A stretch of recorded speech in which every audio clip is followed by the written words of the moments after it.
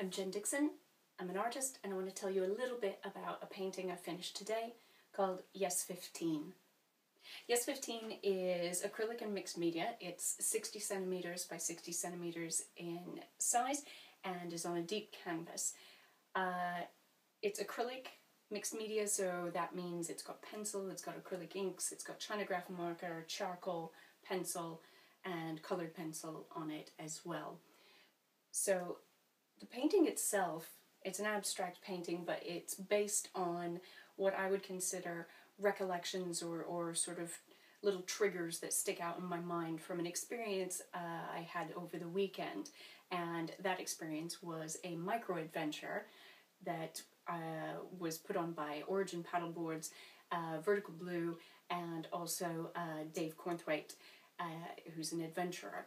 And so we all went, 15 of us, went stand-up paddleboarding in Cornwall, and we started at the sea at St. Anthony, and we travelled up the Helford estuary, and we did somewhere around 12 kilometres as far as I can tell when I plotted it out on Google Maps. And this trip was something that I'd never ever done before. I'd never stand-up paddleboarded before, and I'd never had such an experience. And to be honest, it's been a very long time since I've done anything quite so outdoorsy. So there was camping, there was paddleboarding, we had rain, we had sun, we had a great time. And so this painting is about that experience.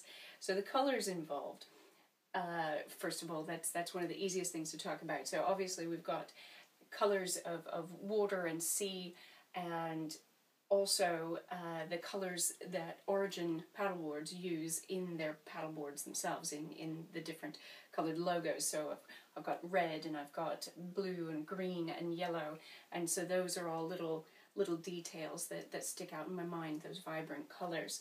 And part of going up the Helford involved going through a harbour of sorts. So in pencil, which is going to be difficult to see in the video, but I'll try and put a still on this as well. But there are little shapes of boats up in the top.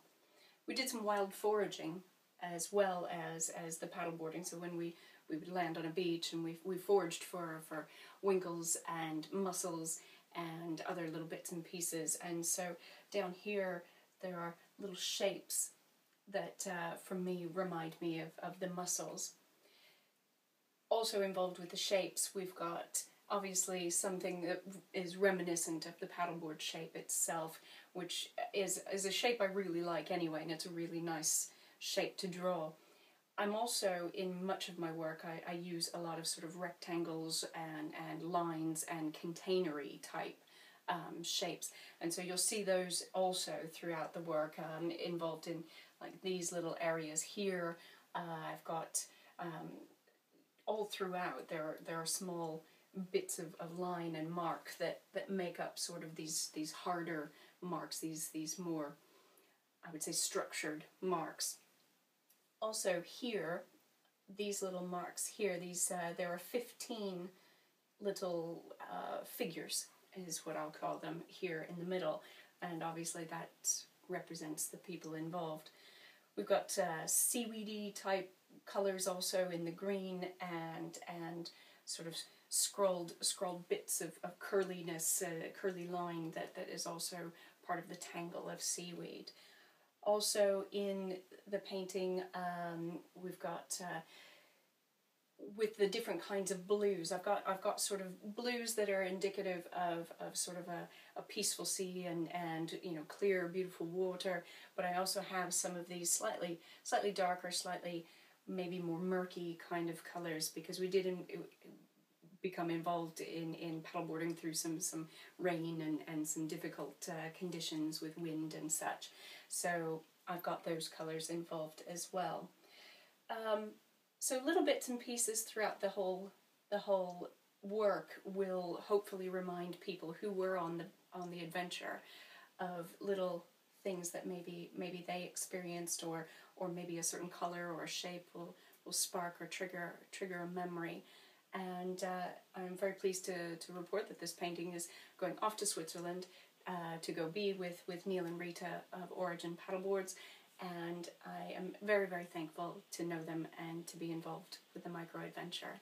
So I hope that helps to sort of give an idea about the painting and where my ideas maybe come from. Some are not quite so literal as this. Some of my works are more emotion-based rather than experience-based. But this one is a very literal sort of translation, and all of a sudden it's raining out. So sorry about that extra noise. But I hope this helps to understand a little bit about Yes 15. And up here I've got a little example of the kind of frame that I'm going to cut for it. So it's a tray frame, which is the kind of thing that I do for all of my paintings. So that will go around and it leaves like a little space in between so that the painting almost looks as though it's floating. And I like those kind of frames because they're not very disruptive to the visual appeal of the work, and yet it still just kind of contains it a little bit. So that's the next step.